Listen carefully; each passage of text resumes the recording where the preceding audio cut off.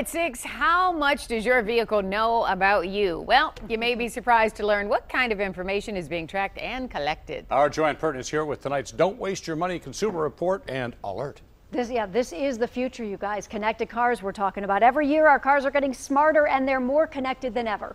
Ford has Sync, GM OnStar, and with Fiat Chrysler vehicles, it's UConnect. The common thread, they and other systems capture a whole lot of information about you.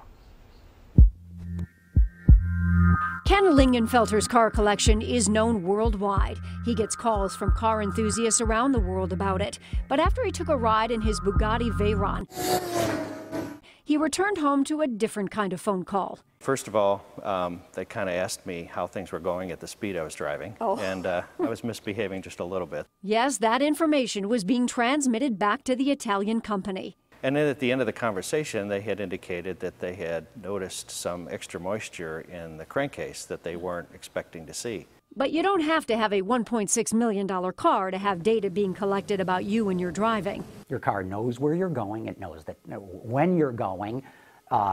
It knows your kind of driving habits. It's all part of the connected car movement. Essentially, your car communicating with something else. A device in your car, like your cell phone, the internet, roadwork infrastructure, or the automaker.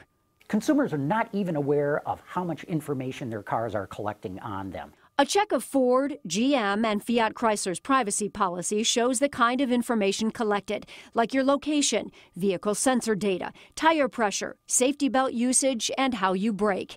The FIA, or International Federation of Automobiles, recently found with some Mercedes, the tightening of seatbelts due to sudden braking was tracked, and the vehicle's GPS position was shared with the manufacturer every 2 minutes. John McElroy is an automotive journalist and host of Autoline Daily. Now, there's some information that their car is collecting they're not going to care about. Is the fuel injector firing? Is the spark plug firing? I don't think people care about that at all.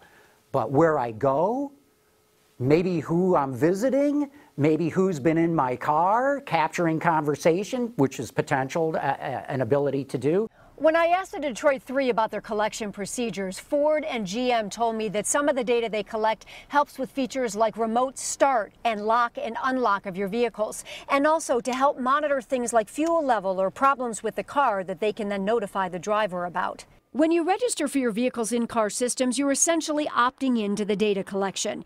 It all raises red flags with privacy experts. I talked with Lauren Smith with the future of privacy in Washington, D.C.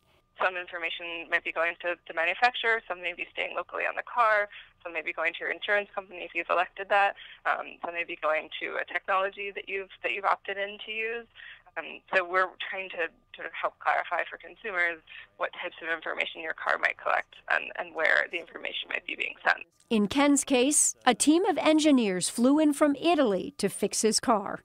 As connected as our cars get, we're not going to get a personal mechanic to come out and fix our car. Probably not.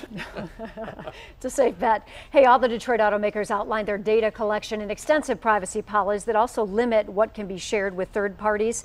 You can find links to those on our website, WXYZ.com. And by the way, while all the major automakers have signed this consumer privacy protection principles that they all came up with and said they adhere to, some groups are still calling for legislation regarding this ever-changing field because it's changing every day. Yeah, so you never know if they're even listening to you in the car. Well, yeah, that's but they're promising they're not sharing the data. That's what they're promising. Yes, for the most part, without a consent on your part. Yeah, right. Right. Read the fine print. Read the fine print. That is the important thing. Thanks, Joanne.